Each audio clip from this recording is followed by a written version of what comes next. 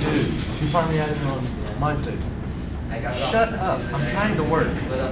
Bill, get to work. I'm not going to give you an A for finding a way onto MySpace to check your email. Hey, dude, I just scored 1,000 points on the game. What's your high score? Does your grade mean nothing to you? If not, at least shut up, because I want a good grade. You're saying I'm bad. And I'm just saying I have a better grade. Bill, get off the game and get back to work. Hey, dude, my video had nearly 2,000 views on YouTube. That's how much of your grade? Okay, I won't need to worry about my grade when I'm a YouTube star. Bill, I say get to work now. Alright. Hey, dude, look. Dude, what? You bother me every day, over and over, and it's the same thing. Don't you ever do work in this class? Okay? And no, she didn't. She thinks you're gay. My highest score is 200,000.